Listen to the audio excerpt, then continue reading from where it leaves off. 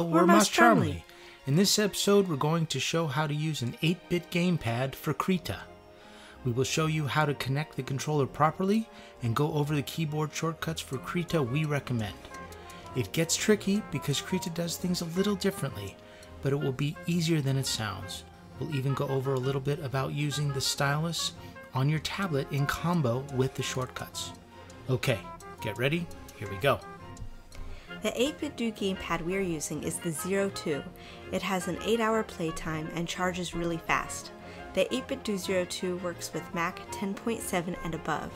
We are using Ventura on this Mac Mini M1, so that's what we are going to use in this tutorial. Step 1. To connect the 8BitDo Zero2 to the computer to use with Krita, it has to be in keyboard mode. First on your Mac, go in the system settings and then go to the Bluetooth menu to be ready for what comes next. On the 8BitDo Zero2, press down R and Start on the controller. The blue LED blinks 5 times per cycle. This puts it in pairing mode so that the Mac can see it. Once you see 8BitDo Zero2 gamepad with a keyboard icon on the left side, in the Bluetooth menu, you should connect to it. There we go. It's connected and in keyboard mode. It may take more than once to do, but that's normal. No worries. Just to let you know, the controller will auto-connect with macOS after this. Just press the start button on the controller to turn it on. Step 2. What is keyboard mode on the 8BitDo Zero2? Put it simply, D-pad and buttons are now given letters instead of actions on a gamepad. The letters are C through O. Up is the letter C and start is the letter O. We have a key that can help. We'll put it on Gumroad for free. Step 3. The keyboard shortcuts for Krita we recommend and use. First is undo and redo, of course, then brush size and even eraser. Krita has specifically labeled shortcuts that seem confusing at first, but quite logical as well. To make it easy, we put together this vocabulary that Krita uses for its tools. The best thing about configuring Krita is how much easier it is to customize than other programs we've used. There is no need to go into some labyrinth of submenus to find what you are looking for. Just go to Krita, Preferences, and Keyboard Shortcuts. On the right at the top is a search bar. In that search bar, just input the tool that you want to look up and use. Before creating the shortcuts, we just wanted to go over some things. When creating shortcuts, Krita gives you the option to create an alternate shortcut and disable the default one as well. It's convenient if you want to change it back. Sometimes Krita will give you a message of a shortcut conflict. When you choose a letter that is already being used, you can assign or cancel. Don't worry, by assigning, you don't delete the pre-programmed shortcut in Krita. It just disables the pre-assigned shortcut key so the new one you make can be used instead. Okay, back to our previously scheduled program. So, in the search bar input, undo.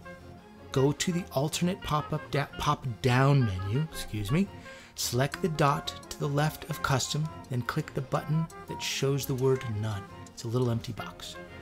Doing that, you are now able to assign a key, and with the Zero2 in hand, on the D-pad press down, and the letter D should be in the box. A warning message may come up, just select assign, it will be okay. Make sure the custom is selected on the drop-down and go to the button to the left of the window and press OK. Now the first shortcut is assigned on the Zero2 for Krita. We wanted to talk about the eraser in Krita. It is called erase mode in Krita because it will turn the freehand brush that you were using into an eraser.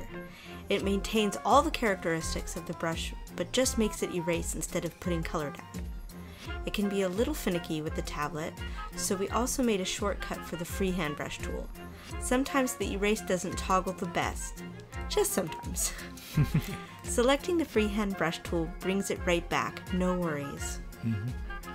Now we are going to finish the rest of the shortcuts. The next being redo. Let's go to the menu bar and select Krita and then Preferences. And we have to be sure we are on the keyboard shortcuts menu. And away we go! In the search bar, type redo. And in the alternative pop-down menu, select the dot to the left of custom. Then click the button that shows the word none, it's that little box. Now you're able to assign a key.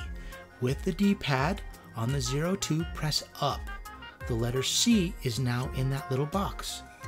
Make sure the custom is selected before you press OK, because we had some frustrating moments not knowing what went wrong. And that's why we didn't press that little dot. Okay, now changing gears, we're going to show the process of inputting the shortcut keys with the 02 just at half speed so that this video isn't super long.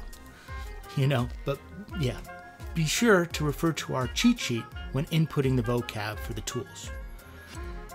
It can speed it up for you. It's going to make it a little easier. So yeah. Now for the speed run of shortcuts.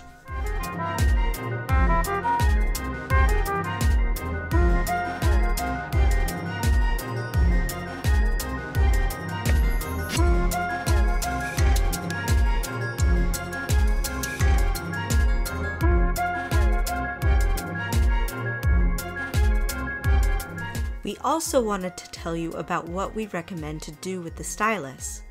On one of the buttons, we suggest making it the middle mouse button. This is to pull up the pop-up palette, which is super useful. We really love it. The other button on the stylus could be right mouse button to move the canvas, or even E for eraser. It's up to you. We hope this helps everyone out a little. We have another video about using the 8BitDo Zero2 with Clip Studio Paint. And over time, we found problems with the performance with the computers. They got really kind of slowed down and kind of funk. We think it was because of the app we were using. And we do intend to do a video like this one for CSP and the 8BitDo. Thank you again. Like and subscribe if you would like. And we will leave a link in the below description box, the thingy jigger. And it's going to have a link to Redbubble or Gumroad. Gumroad. Sorry, excuse me. Gumroad for the cheat sheet. Okay. MossCharmly out. Keep arting and make ugly till it's not. That's my motto.